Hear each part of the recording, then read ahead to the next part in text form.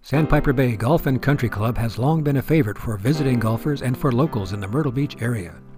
Located near beautiful Sunset Beach, it has been awarded the 4-star award for quality and value by Golf Digest and was voted 2008 Best of Sunset Beach Golf Course category by the U.S. Local Business Association. Sandpiper Bay is in the midst of a 3-year plan to renovate the greens, cart paths, and bunkers and make all 27 holes of this Dan Maples masterpiece meet and exceed their guests' expectations.